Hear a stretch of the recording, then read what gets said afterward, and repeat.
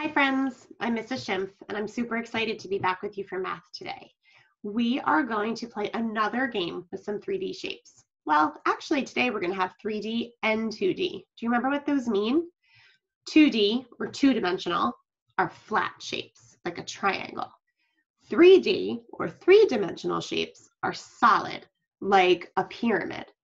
So I was cleaning up my office, getting ready for a morning meeting, and I noticed that I have a lot of things in here that are different shapes. So I collected some of them and I want to play a game with you. I thought we could play I Spy. So what I did was I took a picture of all the shapes I found so that it would be easier for you to see. So let me see if I can pull those up for you. Here we go. So these are all the shapes I found. I still have them next to me here, but I wanted you to be able to see them a little bit more clearly. So let's play I Spy. I will describe a shape and you have to listen carefully to my clues and then point to the screen and see if you know what thing I'm talking about. All right, so let me take a look. I spy a two-dimensional shape, so that means it's flat. I spy a two-dimensional shape that is round with no straight edges. Do you know what I'm pointing to or thinking about? That's right, a circle. I have this pin that my son got the first time he went to Disney World. So that's a circle. It's two-dimensional, it's flat, and there's no straight sides. Can you draw a circle? Sometimes circles are hard to draw, but I did my best. Let's play again. I spy a three-dimensional shape. This one has two flat faces that are circles, just like this, but then one big curved surface. Can you point to it? That's right, a cylinder, like Clorox wipes. Using these a lot, are you? Two flat circle faces and one big curved surface, and it rolls. Do you want to know how to draw a cylinder? See if you can do it with me. So we're going to draw an oval at the top and an oval at the bottom, and then just two lines down to connect the sides. And that's how you can make it look like a cylinder. All right, let's play again. I spy another three-dimensional shape. This one has one flat circle face, and then the rest is all curved. Can you find it? One flat circle face and one big curved surface. They usually have a point or a vertex at the top, but mine doesn't. That's right, a cone.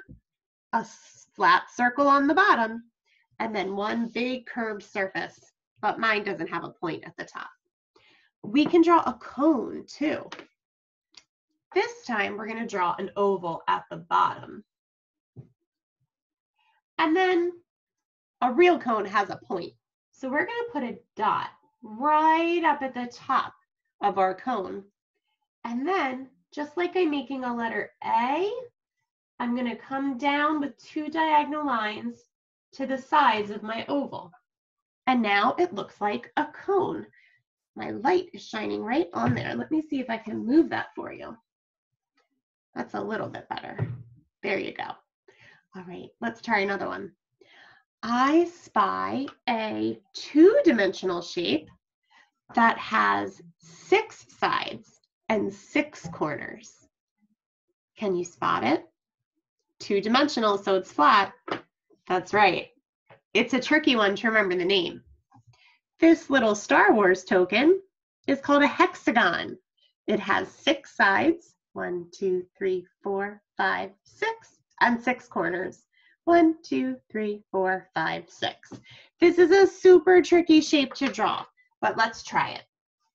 I like to put 2 straight lines, one at the top and one at the bottom. And then we can kind of put dots on the 2 sides, just a little bit like what we did with the cone. And then I'm going to connect the dot and down to the bottom, come over to this side, go to the dot, and then go to the bottom. Does it have 6 sides? Let's count. 1, 2, 3, 4, 5, 6 sides. So it's a hexagon. Let's do one more. I spy a 3-dimensional object. It has some flat faces that are shaped like squares and lots of corners or vertices. It's not the Post-it notes. That's a flat square. I'm thinking of a 3-dimensional shape.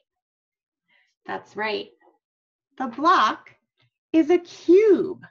Would you like to learn to draw a cube? Let's try. All right, so we are going to start with a square. 1, 2, 3, 4. 4 sides makes a square. Turn it this way so you can see. Then we're going to start inside the middle of my square, and I'm going to draw another one. I'm going to go down. 1, 2, 3, 4. So now I have 2 squares that are kind of stuck together. Now I have to connect the corners. So the top corner over here, the top corner over here. Now I have to do the inside corner and the outside corner. That's a super tricky shape to draw. If you did that one, kiss your brain. So I still have more shapes left on my screen. I wonder if you can play I Spy. Can you describe some of my shapes to someone in your family? Maybe you can even try drawing them. Or can you find some objects around your own house and play I Spy? Your parents or your brothers or sisters or whoever is home with you can play with you. They can describe some shapes for you to guess, and you can do it too. We'd love to see pictures or video of you playing I Spy. Have a great day.